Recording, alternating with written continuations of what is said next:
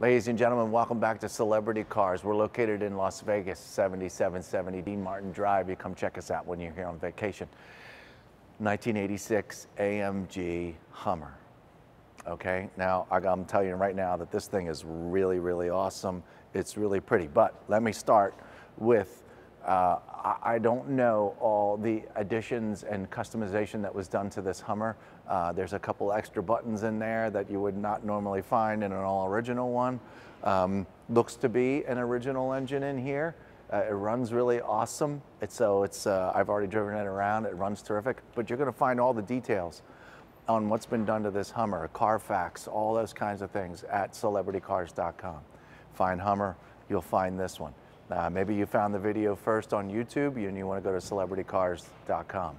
Celebrity Cars Las Vegas. Okay, so what am I doing here? I'm your living, breathing condition guy here. This is what I do for Celebrity Cars. We go over every one of our vehicles. We've already done about 250 of them in the last 2 years. And this one's no different. And I kind of point out where dents might be or scratches or big gouges. On this particular vehicle, if I'm going to pick out chips and nicks and stuff like that, you know, not to say that that could take a while. It's just, you know, it's a Hummer. I believe it's been freshly painted. It's got some additional stuff on here that are pretty darn cool. There's only 2 latches to release the hood. Normally you've got, you know, the great big sucker up front here that you have to deal with as well. The glass all seems to be fine. The top seems to be real good. The doors, yep, they come off. Do they match the Hummer? No, they do not. They are black. The rest of the bodies are more of a silver color. And, but I mean, it matches really cool. I wouldn't change it. I certainly wouldn't put them back to silver. The tires all seem to be in good shape. The wheels are in really good shape.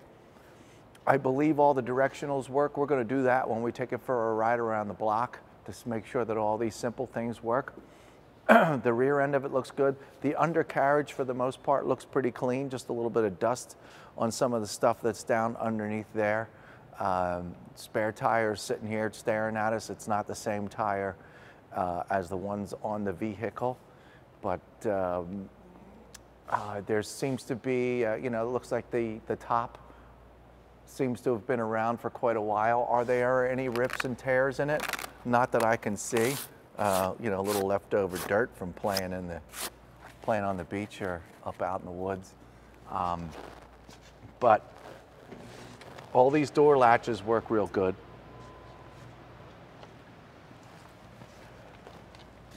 Got some extra parts to share with you too later. Trickle charger and stuff. Okay, but the interior, for the most part, all looks real nice. The seats are in good shape. The speakers, looks like you definitely got some additional speakers in here. Floor pans look good. Plenty of cup holders. Cup holders are very important to this group. Come on out here, check out, we have all of its badging and birth certificate information down here. Now, if you could just stay right there, Jose, if you could just come right in here in between me, and I'll leave my hand out of it because I know that screws with the focus. If you look here on the left, because this light is half decent right now, obviously this is a control panel that you wouldn't normally find in a Hummer. So, lots of additional options.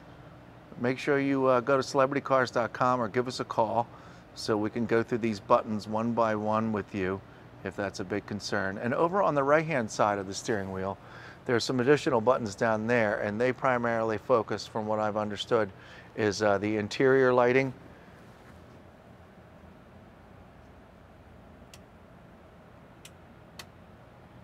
Let's get a little extra interior lighting in there, and the rest of them are obviously for the lights outside. So, aftermarket, not aftermarket, I just wanted to show you those buttons. They do stay illuminated. That's pretty, we're used to cars dying if anything stays illuminated, but this is a Hummer, so we understand. But anyway, this is this side. All of it looks terrific. You can barely see a nick or scratch when you're getting in and out of it. Older restoration, newer restoration, I'm unsure. Again, one of these things that you can find at celebritycars.com. Yes, latch is really good right there. I'm going to pull this apart. While I'm doing this, Jose, can you just kind of sort of spend a little bit of time with the paint as I pull this over? Just kind of hone in on it.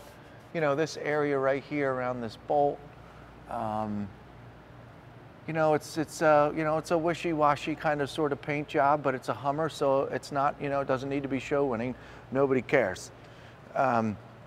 This vehicle is built for other things, but you know, really cool skull on the hood. Releasing these two latches here. I believe I can do this by myself. I can't. Okay. Yeah, do you mind? Thank you. Oh, watch your fingers. 1, 2, and 3. Great. Thank you. Perfect. Inside the engine bay here, it's not as clean as a you know, fully restored vehicle. It looks, and we know it runs good. So although aesthetically a little to be desired in the engine compartment, but it's a Hummer, and again, we know it runs really good, and we know a little background on this particular vehicle, and it's pretty darn cool.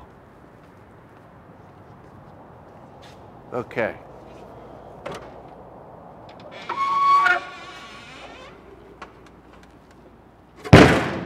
All right, got this driver's side latched in.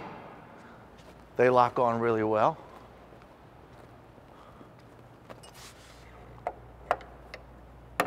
No extra fiddling around. It's all in good shape. I'm going to open up the passenger side so you guys can get a real good look inside here as well. No funny smells inside this Hummer. Everything, it's just very structurally sound. All the rivets look good. There aren't any questionable locations. I don't see any rust.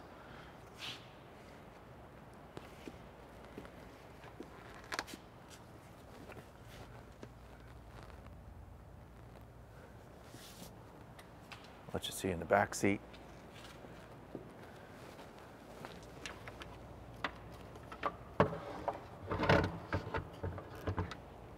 Looks like some gauges might have been changed around. So a little extra set of a gauge back here. Just some extra parts that go along with the trickle charger. Something to wrap them both up in. And there you have it. Of course, the gate comes down. It's a Hummer, folks. Let's go out for a quick ride and make sure everything operates and it makes sense and brakes good and all those things, and we'll be right back. Okay, so I'm in this 1986 Hummer, and I can see things a little more clearly in here because of the light and so on and so forth. Boy, you got cup holders for 1, 2, 3, 4, 5, 6, 7, 8 drinks. There's a lot of drinking going on in here. Okay, really cool skull for your shifter knob. Special park brake right here. Once again, we talked about all these lights. I have played with these lights. I have seen them on. Each one of these switches does work. It's pretty cool. Am I going to tinker around with overdrive and high and low and all that stuff? Nope. You give us a call. We can talk about all that kind of stuff later if you have any questions. Okay, so I'm going to turn the key. It's a diesel motor, so I'm going to wait politely until this wait light goes out for the coils. And it's out. Here we go.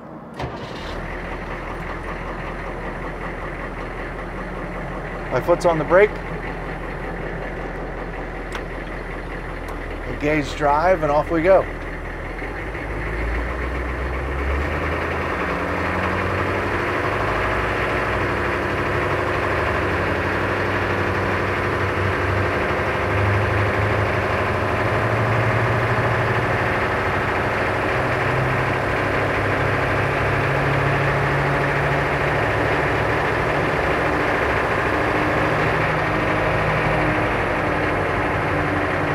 Let's check out the brakes. 3, 2, and 1 at about 35 miles an hour. Oh, it's wonderful. Yeah, I didn't hit the brakes real hard, folks. I've driven this before. I know if I hit the brakes really hard, we're gonna stop really hard and fast, and we didn't need to do that. Brakes are wonderful on this, super straight. Back on the gas.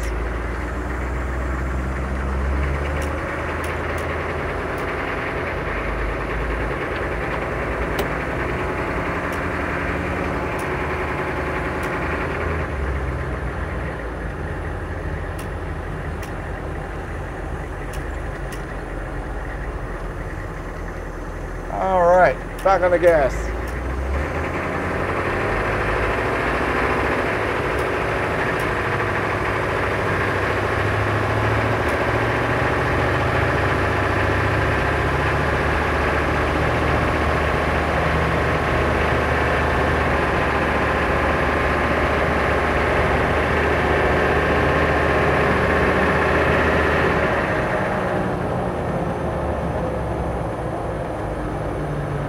It's a Hummer.